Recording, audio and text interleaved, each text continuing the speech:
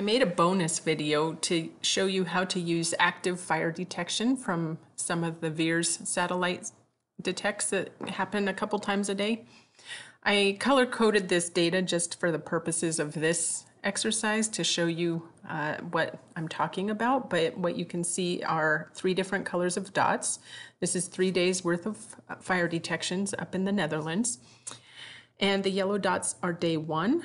The orange dots are day 2, and the red dots are day 3, where the VIIRS picked up heat.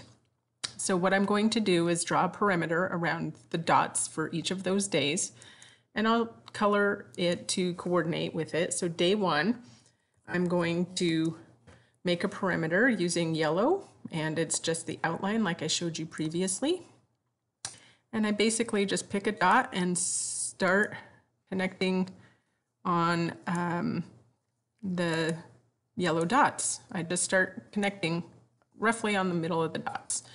And when I'm done connecting the outermost dots for that day, I can get a rough estimate on how big that fire grew that day, and I can call it good. Now, one thing I like to do when I get done is fill it so that I can see where I have already colored.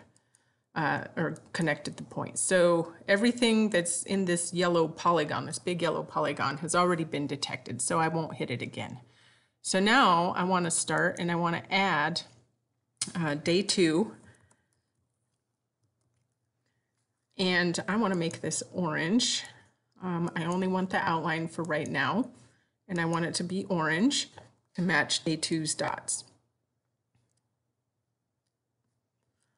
So I'll just start here just for illustration purposes, but you can start to see, you know, a perimeter start taking shape as you roughly draw around the edges of these orange dots. Now, one thing that's going to happen is you'll notice that the polygon that I'm now creating is a different size and shape than the day 1 polygon. This is just that day's growth. So if you're only interested in knowing that day's growth, you just finish your polygon kind of how it started along the edge of the existing polygon. And this is pretty rough. But you'll notice that you can get information about how big it grew that day. So the day 2, it grew 235 hectares. Now again, I'll color it in so I don't repeat on those dots, and I'll call it, oops, it didn't color in. I'll call it day 2 and make sure that I don't use those dots again. So now you can see that there's kind of, you know, this is just visual. This is not for analysis, but you can send this to a GIS person and explain what you have, and they can work with it to make it better. But this is just a quick start. If somebody asks you how big did it grow each day, just guessing and you haven't been out there, you can start to figure it out.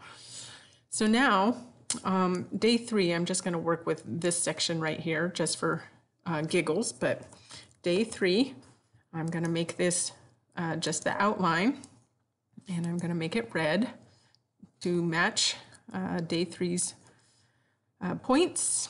And I'll, again, just kind of pick something on the edge here and start drawing around the edge of the polygon, the dots. And you know, maybe you don't want to do that dot, you want to go backwards and come in here. It's super easy. Once you start playing around with it, it's really not that hard to work with. You just have to be comfortable with a mouse. So that looks pretty close, and we can now look and see how big that section was. It's 93 hectares, and we'll color it in just to follow the same principles and get an idea of what it looked like. And again, you can see that the first day, maybe, you know, maybe the earliest point that was detected, you can start to get information. It tells you the time of day it was detected, the date it was detected, how hot it was, all sorts of different things, and which satellite detected it. So when you click on each of these points, there's information. So you can start to see where the earliest detections were, which were probably these circles.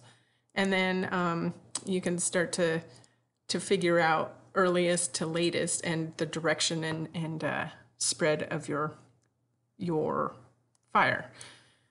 So what ends up happening is you end up with 3 different polygons. It's super crude and generic, but you end up with information.